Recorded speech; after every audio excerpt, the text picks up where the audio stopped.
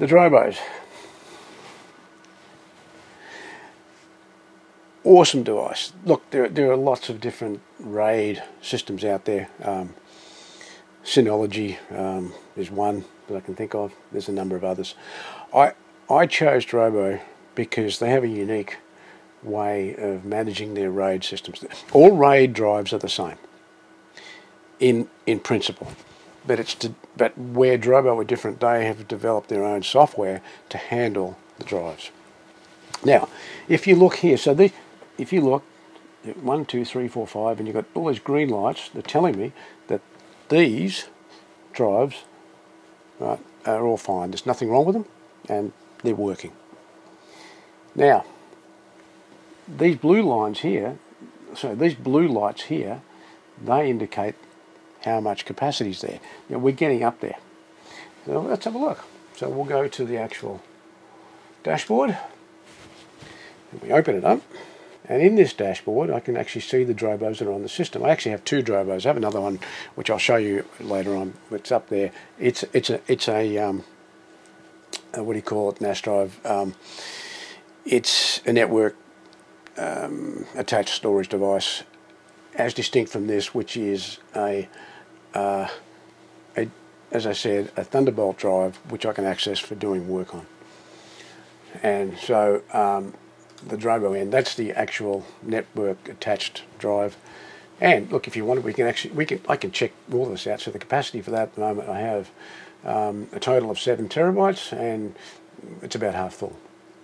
Okay, and status, you can actually see the drives, individual drives. You can check to see whether they're good, how they're going. So we'll go back to here. So let's have a look at this one. This is that drive there. My capacity at the moment, I have a total of 14 terabytes, and I've used up 10 or 10.97, and we've got 3.5 terabytes left. Now, I want you to understand something. That's 14 terabytes in total at the moment. With, let's have a look at the volumes. Sorry, let's have a look at the drives. We have 1, 2, 3, 6 terabyte drives. That's 1, 2, 3, and these 2 drives are still 2 terabyte. And I've got this system set up so that only if one drive fails, the system will just continue on, and if it does fail, it'll go red. So what I'm going to do today, I've decided that I'm going to replace that 2 terabyte drive with another 6. If you go to drobo.com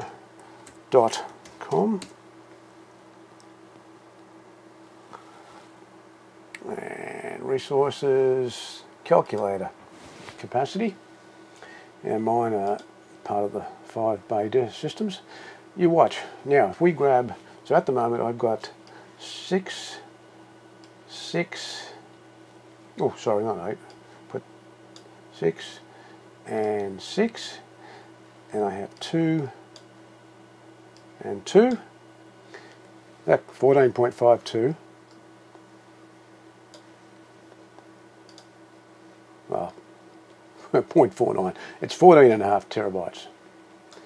Now, if I go and put a 6 terabyte into that one, I will now jump up to 18 terabytes. But that will also give me, see, protection, right? I've got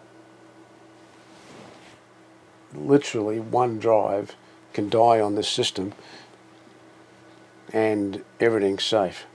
And you know, I'll carry a spare drive, and if anything happens, I just whip this one out and put it in. Now, saying that, it does take some time to rebuild, and I'm going to show you that in a minute because I'm about to do it. But as I said, this calculator makes it easy. This is another factor that I love about Drobo. They give you these resources so you can work out what you want to do. And if you can have a look at this system, I have an overhead, so I can go up to about 32 terabytes in that system. So let's go about. We'll shut that down. Well, actually, let's leave that on.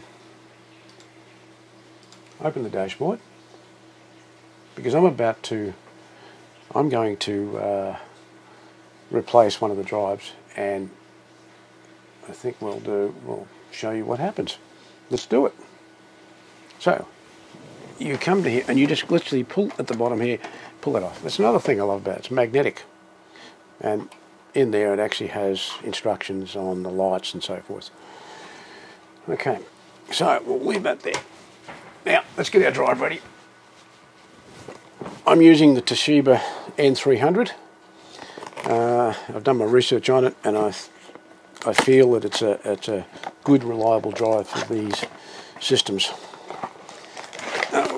Oh, sugar! Nearly dropped it. Oh, that's scary. Okay, so there's our drive. Now we don't have to format. We don't have to do anything. You can just put this straight in, and it will do. The Drobo will do everything. So let's do it. Let's watch what happens. Okay. Now notice the lights are all now flashing yellow. There's a reason for that, and if you look on the dashboard, it's also giving me the same warning. It's telling me that something's happened to one of these drives. Okay, now I'm going to put this drive straight in here.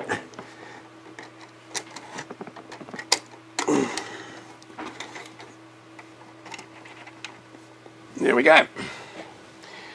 And that's it. That's all you have to do.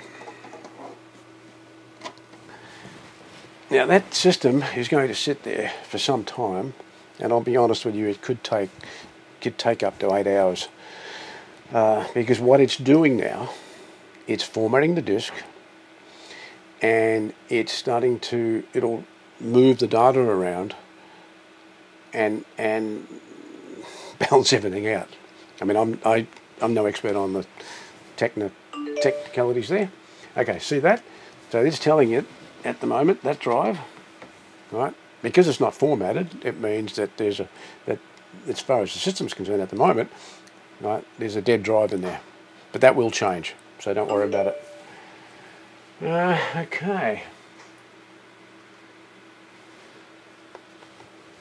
So, in essence, I will come back. Yeah, so I'm going to leave that now, and I will come back.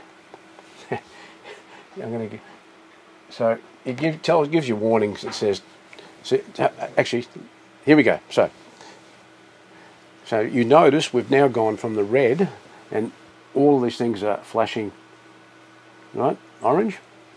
That means that what has happened is that the drive has been formatted, and the data is now in the process of being rebalanced. And now we just have to wait. So I think I'll come back at a later point and tell you all about it then, and show you just how much capacity we got using the dashboard. It is now 12 hours later, roughly, and the Drobo has finished doing its thing, and we're back. And as you can see, we now have 18 terabytes in total, and I have 7 terabytes left. I've got 10 terabytes, or 10.9, almost 11 terabytes in data storage that I'm using at the moment, and I've got about 7 terabytes left for the moment. And the interesting thing is, something happened. Well,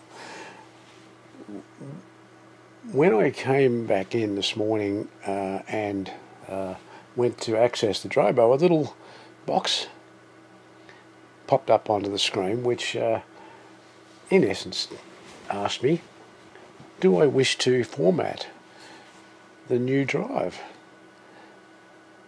And I thought, huh?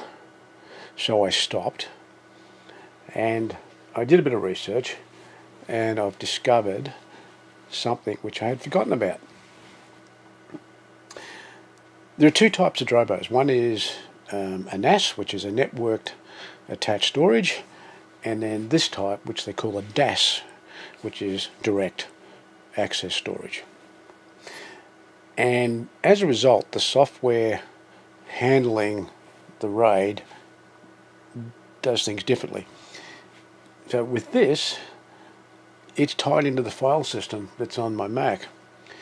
When I first set this up, now this is an older Drobo, and this probably won't happen with newer ones, but I had a 16 terabyte limit, maximum limit that you have to set, which I set on that machine, and I'd forgotten all about it. That Drobo is nearly 7 years old, so I'd forgotten all about it. Since then, I've updated the software on that Drobo many times, and the new software allows me to go up to 32 terabytes. But because I had set the limit at 16, now with the new drive, I had enough space to allocate a secondary storage location. So in essence, it's mounting a different drive. So I now have two 16 terabyte drives. So if I go into Finder, and there we go. That's the original one, CE Drobo-01 and CE Drobo-02, which there's nothing on there at the moment. I mean, as far as the Drobo is concerned, it's sharing all that, but that's what I'm seeing on my desktop. So I just thought I'd mention that because you may run into this problem, especially if you've got an older Drobo. That being said, it is now finished, and I'm a happy man. All I have to do now is get another drive, one more 6 terabyte drive to finish it off, to replace the 2 at the bottom, and then I'll have about, I think it's around 24 terabytes of usable storage, with the ability to have 1 drive redundancy. So I might just finish up here, and until next time, thank you for watching, and see you later.